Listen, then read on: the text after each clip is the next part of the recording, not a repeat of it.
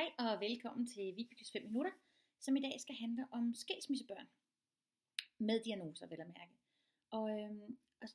Og det jeg vil sige, det er, at jeg vil prøve, at I skal altså prøve at tænke på, når I er på et hotelværelse eller på ferie et andet sted, og I møder en ny seng og en ny hovedpude. Hvor lang tid det faktisk tager kroppen, før den rigtig vender sig til det. Før den rigtig finder ud af, at når man kan godt sove på den her pude. Og så prøv at tænke på, når I pakker ud i kufferten på det her hotelværelse, og opdager, at I har glemt noget. I har glemt yndlingsblusen, eller de der sko, der bare var så fede at gå i, når I skulle på bjergtur, eller hvad det nu var. Den irritation, man føler indeni. Og så måske ydermere, når I kommer ned og troede, det var spisetid, og I så finder ud af, at det var det ikke. På det her hotel gjorde man noget anderledes. Eller man spiste varm mad til frokost, eller hvad det nu kan være. Det er jo bitte små ting. Men det er alt sammen ting, der gør, at vi stresser sådan en lille smule.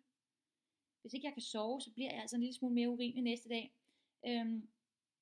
Og for rigtig mange skilsmissebørn er det jo præcis det, de bliver budt. Ikke fordi nogen vil det. Der er jo ikke noget, forældre hellere vil, end have glade børn, der har det godt. Men fordi det bare er vilkårene. At sengen er anderledes, puden er anderledes, reglerne er anderledes. I det ene sted er der en hund, man skal gå med om aftenen, og i det andet sted må man til fjernsyn. Det første sted er der måske en fed computer, og det andet sted må man nøjes med sin iPad. Der er nogle regler, der er bare nogle vilkår, når børn skal skifte hjem fra det ene til det andet, som vi ikke kan ændre på. Men der er også nogle vilkår, som vi kan ændre på. Og det første er nok at forstå. Jeg er jo skolelærer, jeg har undervist børn med diagnoser, som var uunderviselige hver mandag og hver fredag. Fordi det var skifte weekend. Fordi det var fredag, man skulle sige farvel til den her forælder, man så ikke så igen i en uge, eller hvor lang tid der nu gik. Og mandag lige sådan, altså nu var det en ny skoledag, og man skulle starte forfra på en ny måde med taxaen, og hvad det nu ellers var. Der er en masse stressfaktorer i at skulle flytte fra hus til hus. Men det er vilkårene. Det kan vi ikke gøre noget ved. Vi kan sige, hvor er det ærgerligt, men vi kan ikke gøre noget ved det, for børn har brug for begge forældre. Og nu bor forældrene så ikke længere sammen.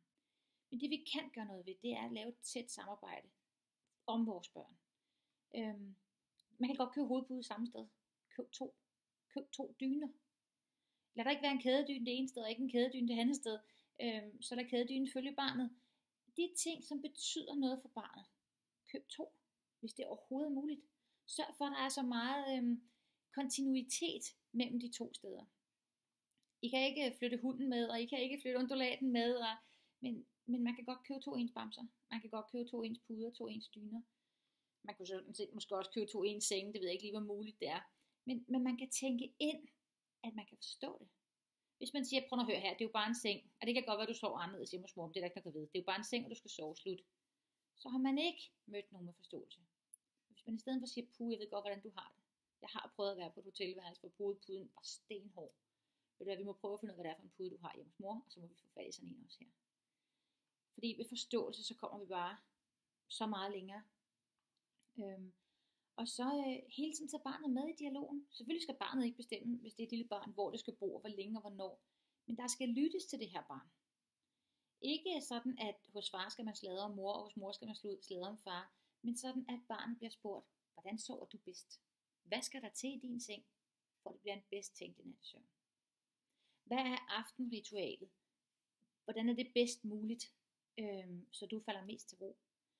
Det kan være rigtig svært, hvis man i den ene uge må være op til kl. 10, og den anden uge skal gå til kl. 8. Far og mor er nødt til at mødes. Selvom man ikke længere har et hjem sammen, så har man børn sammen.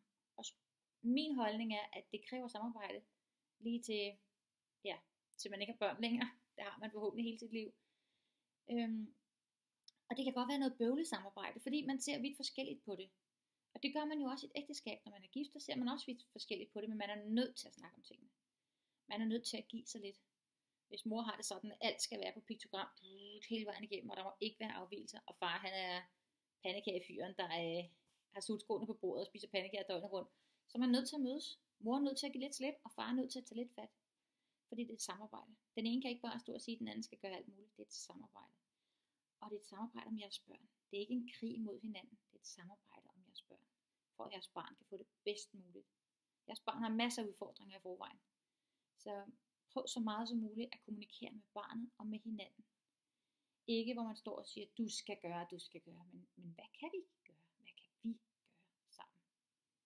Det var blot et par tanker for mig.